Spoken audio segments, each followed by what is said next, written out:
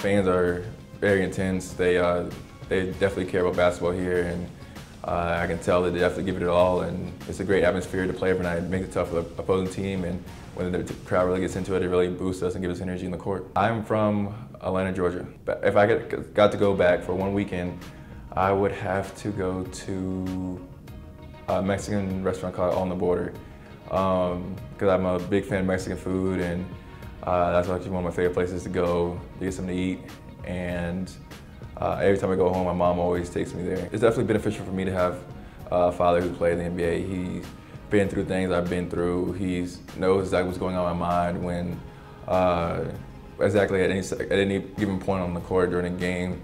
The only time that it's been a little bit of a hassle is when we go, it's been off the court life when we've gone to places to eat and you get swarmed by people wanting autographs or pictures, and you can't really sit down and just enjoy your meal, or you have to take it and leave somewhere and go somewhere else. But for me, it's definitely just been a blessing to have a father who played in the NBA and who has experience that he's been to the level that you're trying to go to, and has experience that he can pass down to me, and so I don't have to fall in all the pitfalls he fell into, and I can avoid those and take the success that he has and try to build on it.